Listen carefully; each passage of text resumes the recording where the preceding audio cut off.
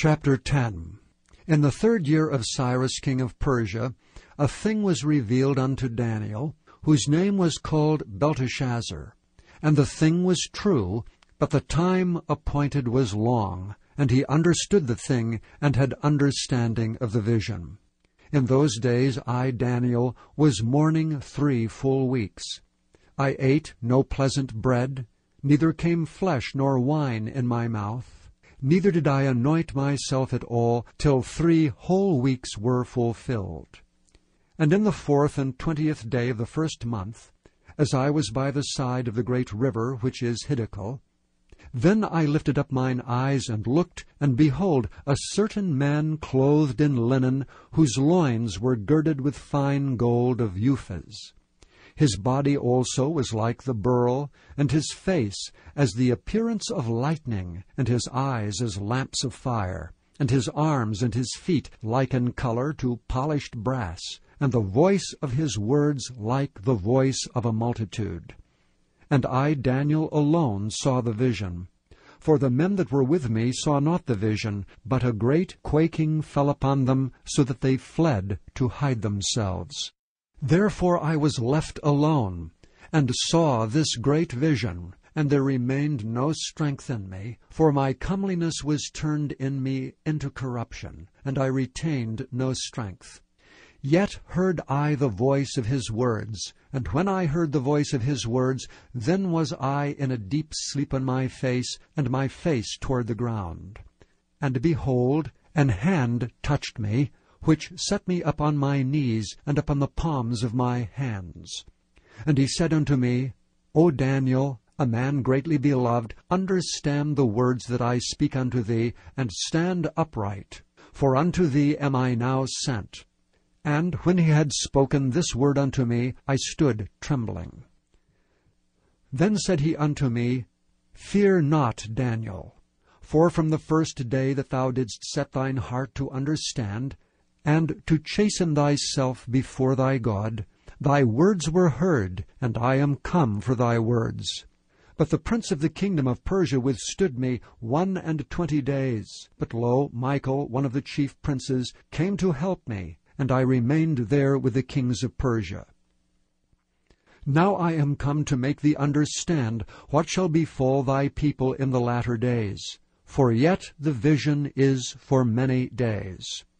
And when he had spoken such words unto me, I set my face toward the ground, and I became dumb. And behold, one like the similitude of the sons of men touched my lips. Then I opened my mouth and spake, and said unto him that stood before me, O my Lord, by the vision my sorrows are turned upon me, and I have retained no strength. For how can the servant of this my Lord talk with this my Lord? For as for me, straightway there remained no strength in me, neither is there breath left in me. Then there came again and touched me one like the appearance of a man, and he strengthened me, and said, O man greatly beloved, fear not. Peace be unto thee, be strong, yea, be strong. And when he had spoken unto me, I was strengthened, and said, Let my Lord speak, for thou hast strengthened me. Then said he, Knowest thou wherefore I come unto thee?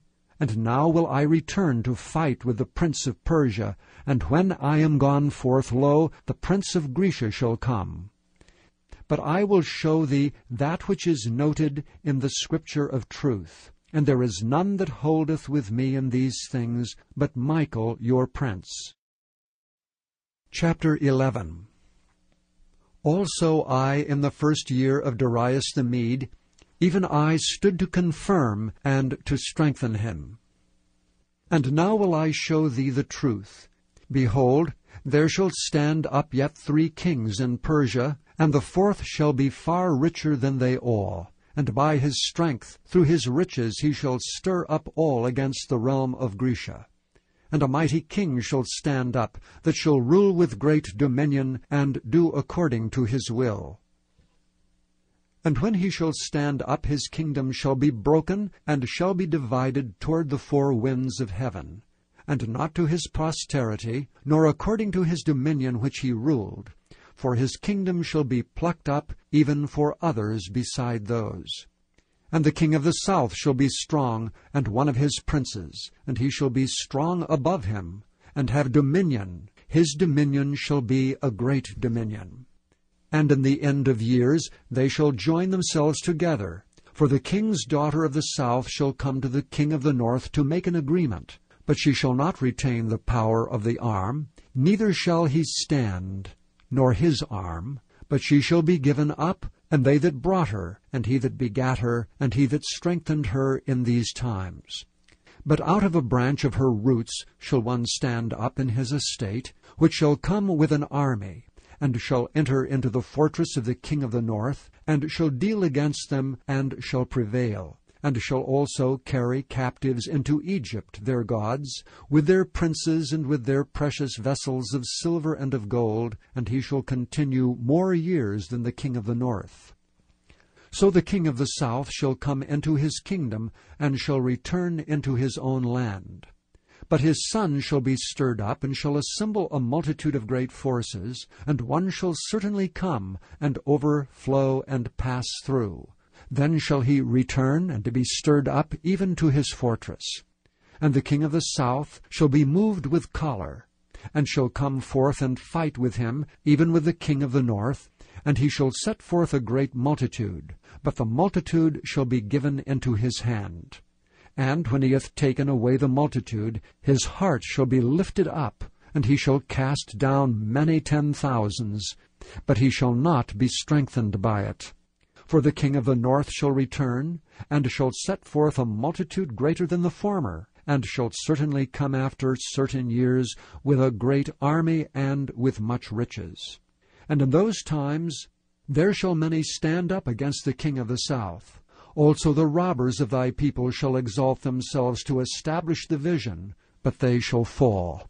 So the king of the north shall come, and cast up a mount, and take the most fenced cities, and the arms of the south shall not withstand, neither his chosen people, neither shall there be any strength to withstand.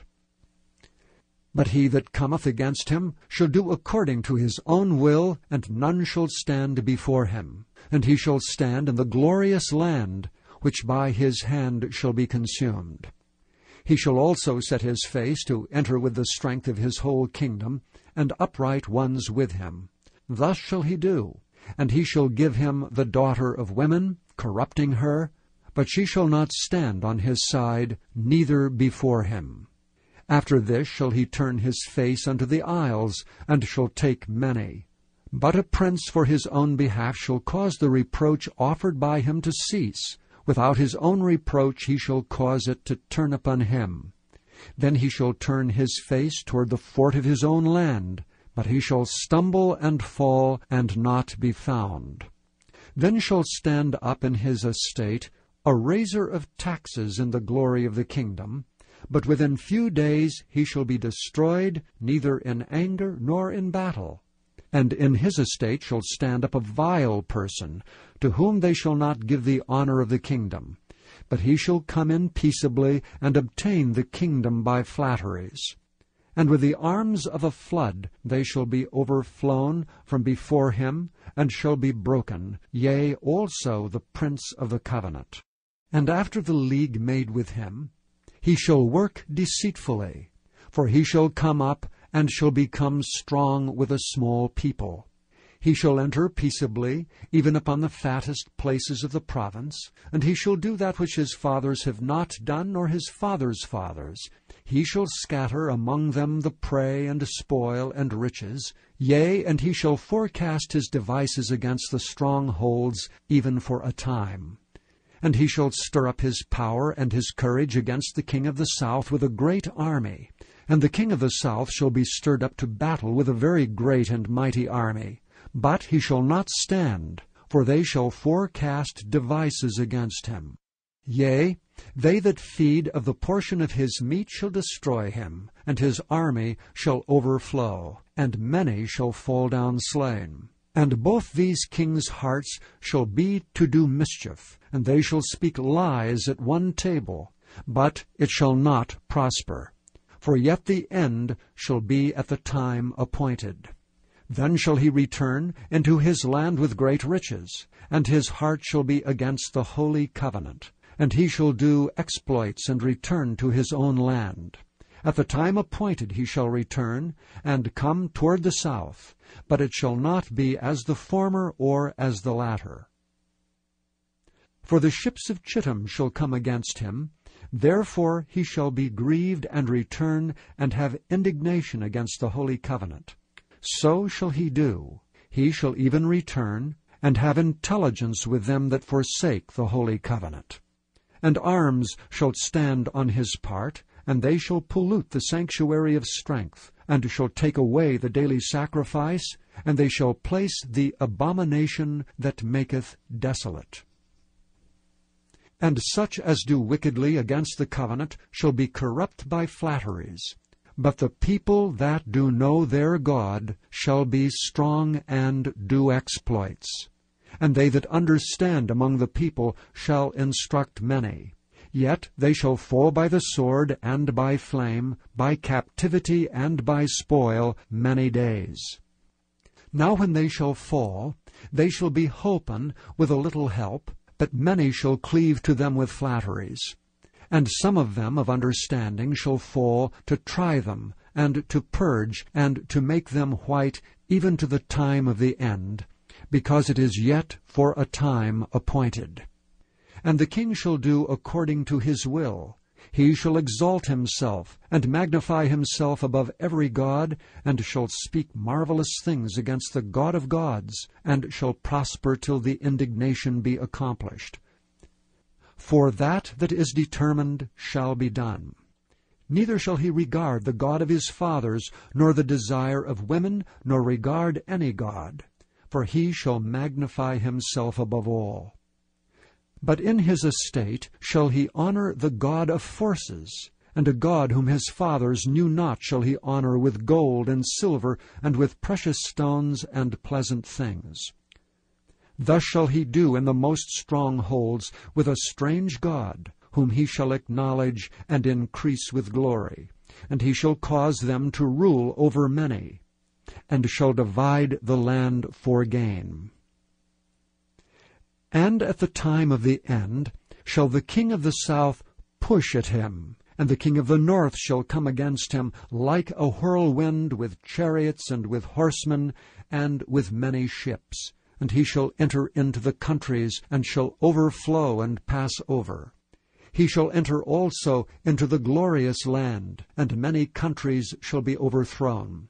But these shall escape out of his hand, even Edom and Moab, and the chief of the children of Ammon. He shall stretch forth his hand also upon the countries, and the land of Egypt shall not escape. But he shall have power over the treasures of gold and of silver, and over all the precious things of Egypt. And the Libyans and the Ethiopians shall be at his steps. But tidings out of the east and out of the north shall trouble him. Therefore he shall go forth with great fury to destroy, and utterly to make away many. And he shall plant the tabernacles of his palace between the seas and the glorious holy mountain. Yet he shall come to his end, and none shall help him. Chapter 12. And at that time shall Michael stand up, the great prince which standeth for the children of thy people, and there shall be a time of trouble, such as never was since there was a nation even to that same time. And at that time thy people shall be delivered, every one that shall be found written in the book. And many of them that sleep in the dust of the earth shall awake, some to everlasting life, and some to shame and everlasting contempt. And they that be wise shall shine as the brightness of the firmament, and they that turn many to righteousness as the stars for ever and ever. But thou, O Daniel, shut up the words and seal the book, even to the time of the end. Many shall run to and fro, and knowledge shall be increased. Then I, Daniel, looked, and behold, there stood other two, the one on this side of the bank of the river, and the other on that side of the bank of the river. And one said to the man clothed in linen, which was upon the waters of the river, How long shall it be to the end of these wonders? And I heard the man clothed in linen, which was upon the waters of the river, when he held up his right hand and his left hand unto heaven, and sware by him that liveth for ever, that it shall be for a time, times, and an half. And when he shall have accomplished to scatter the power of the holy people, all these things shall be finished. And I heard, but I understood not. Then said I, O my Lord, what shall be the end of these things? And he said, Go thy way, Daniel, for the words are closed up and sealed till the time of the end. Many shall be purified and made white and tried, but the wicked shall do wickedly, and none of the wicked shall understand, but the wise shall understand. And from the time that the daily sacrifice shall be taken away, and the abomination that maketh desolate set up, there shall be 1,290 days. Blessed is he that waiteth, and cometh to the 1,335 days. But go thou thy way till the end be, for thou shalt rest and stand in thy lot at the end of the days.